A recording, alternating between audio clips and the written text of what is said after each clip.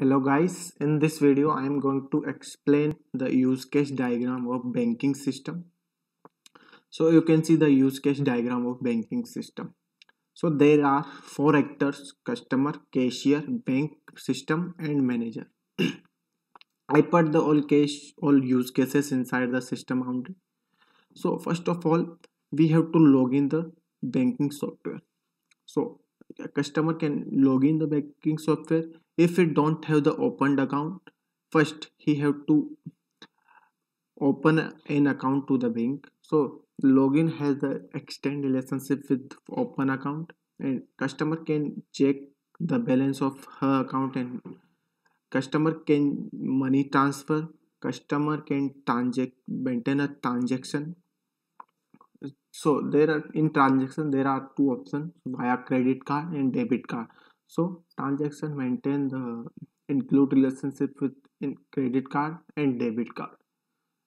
If we credited the money, the balance will automatically updated. So credit card have the extended relationship with update balance, and if we have debited any money, any interest rate will be automatically given to you. So debit card has the also has the extended relationship with the interest, and so and after this customer can also access the facility of loan, and if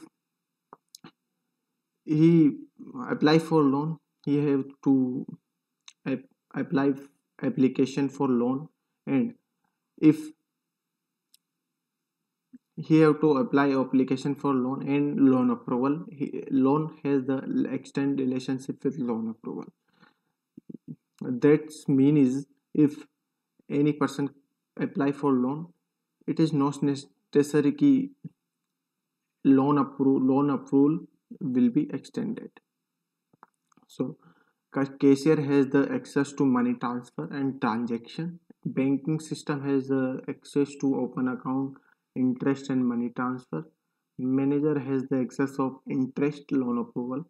So this is the diagram for banking system use case diagram. Thank you.